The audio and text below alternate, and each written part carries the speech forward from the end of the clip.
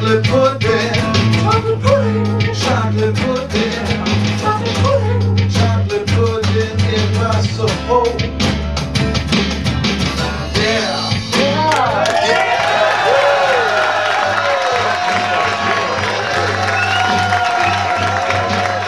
All right, welcome back to the show. Now we have an awesome guest for you tonight.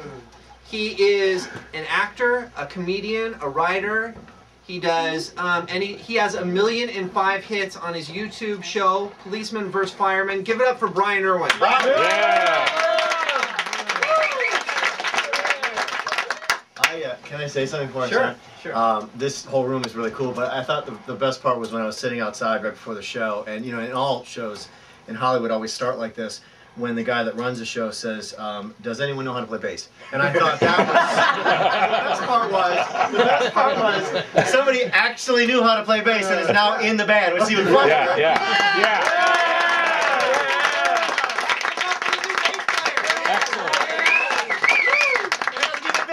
I mean, chocolate pudding, and there he is. Yeah. And the only other question I have is there a doctor in the house? Oh, the bassist. All right, great. My wife is about to have a kid, so I just want to make sure if I have to have a ride share when I go home and someone can deliver the baby. You know? So you're married, you're about to have a kid. Who said that? Yeah, actually I am. How long have you been married for? How old's my first kid? I'm going on 4 years. How many years were blissful? How long's my kid been? It's all been fun. I'm gonna leave this up here just in case I get the call, and then even though I can't do anything about it, I'll just take the call and say, you know, breathe and get going. Okay. No, it's all been good. I'm on my second marriage, so the first one, you know, pretty much taught me how to make all mistakes. Oh my God! No way. Oh, it's just one of my friends. Okay. Okay. You want to talk to him? No, we can calm down. That wasn't it. So. No, I made all my mistakes in the first marriage. The second one's fine. Anybody else ever been married more than once? Anybody? Anyone? Fucking ever bitch. Been married? 5? You married 5 times? Or anything? No, I said fucking bitch.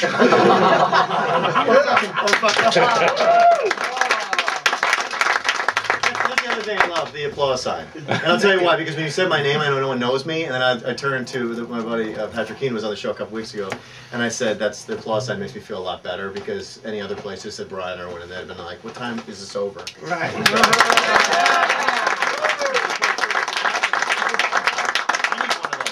How much does it pay being a professional comedian? I'm here, aren't I? All right. I think you got your answer. I'm a whore. Now, let me ask you this. Are you a full-time comedian? No. Nope, I'm just like you, buddy. I stay home during the day and hang out with my kids. Or kid, and then the kid on the way. I will eventually stay home as well. So your wife supports you? Yes, she does. See, honey, this isn't a random thing. This is a new time. We're in a new era. I guess so. We're modern day Mannies. You know, it's like it is what it is. It's funny to me actually, because women, you know, there's a couple things. It is actually hard to hang out with your kid because even though women want more men to take care and be involved in kids' lives, women don't want us around. Like when you go to the park, they're like, "I'm sorry, was your vagina shredded to deliver this baby? I don't think so. Why don't you just go away because I didn't want to have sex with me," which I also think is a little bit bold on their part. It's a lot of them have pooches right there from delivering the baby. It's not very pretty. I have one too, but I just ate a lot because I'm always depressed because I have a family. But I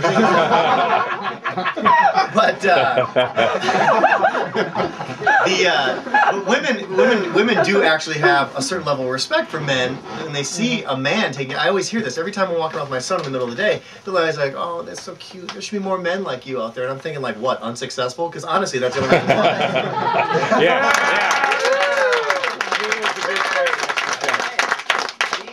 Having 1.5 million hits on YouTube is successful. It's actually going almost to 3 million now. What? Yeah. That's more than 1.5 million. All right. Let me tell you something. It was 1.5 million before the show started, and then you went up and had that inspirational speech. 1.5 more million, right? Oh, yeah. Clap to the hands. I'm going to go out and get a pair of those pants right after this. So do you have any advice for me to keep my wife in line so she doesn't keep telling me to get a job? Or Try to avoid her during the day. Less conversations I have. And make some money. Oh. Brian, so you got anything that you're promoting? I'm doing a show, Orange County people. I'm doing a show at the Detroit bar in Costa Mesa. With Pat Keane? With Pat Keane, yeah. Who's going to the Detroit bar? Yeah! What? Who isn't going to the Detroit bar? You ever see? You guys ever watch the Muppets?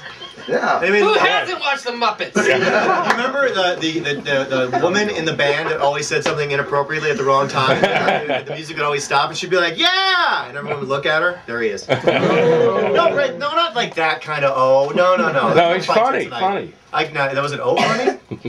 Floss.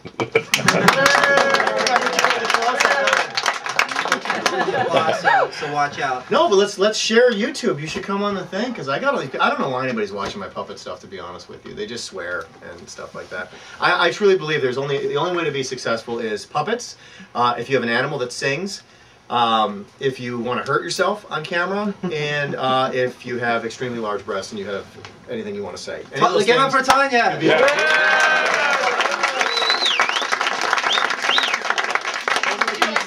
Let's give it up for Bryan, okay? We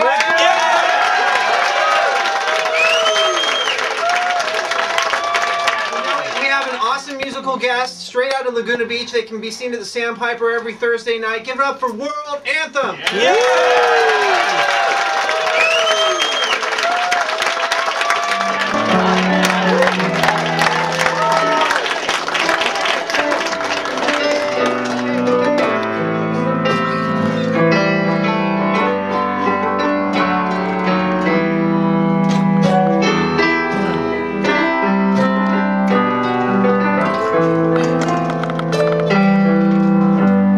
Turn your lights down low, yeah. And draw your window curtain